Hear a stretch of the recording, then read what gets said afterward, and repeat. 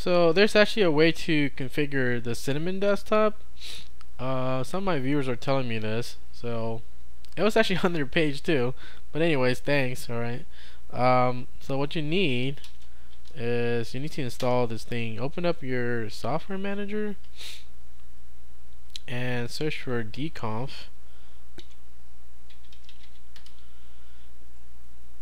And what you want to do is install this dconf-tools here. Right, not just dconf, it's dconf-tools. All right, and after that, it should be in your menus somewhere in system tools, and it says dconf editor. It'll look like the old thing, gconf editor, but this is dconf, and they have this thing called orgs here.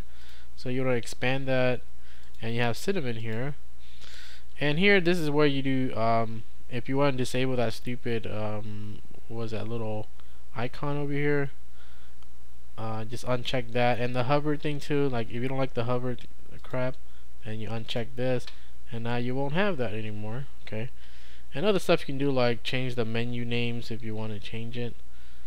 I think that's about it you can do in here. What else is there in here?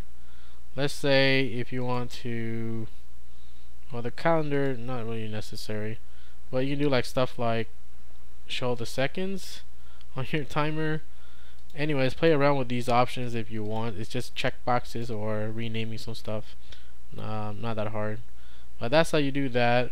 Now if you get rid of both of these, and you still need the activities, you can actually just open up our keyboard here,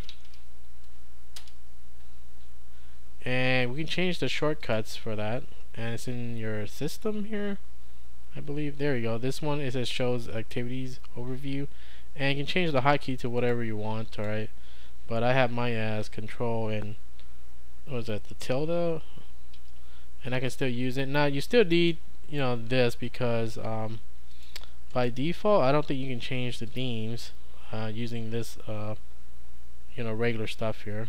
Right, they do have the themes, but you can't really change it to different Cinnamon themes, so that's why you still need the activities or the activate button. Right, and in here you have your themes, and you can see that they have GNOME Shells themes. You can see like the little subtitles here. I don't know if I can zoom in it. No, I can't zoom, damn it. But it says, like in the subtitles here, it says GNOME Shells themes, and this one says Cinnamon themes. I guess it's a little bit different. I'm not sure it works on back and forth, vice versa, between GNOME Shells and Cinnamon. But yeah, this is the only way you can change themes for Cinnamon as far as I know. So you still need this for that if you want to change your themes. Anyways, that's how you can configure some stuff.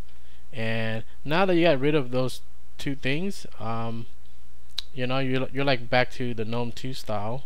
Okay, but when you need to have your windows open, like what was it, like Compass Expo or whatever, you can still use your button, and you still can select the windows if you want. Right, so that is still useful for something. Okay, anyways, that's it for this one.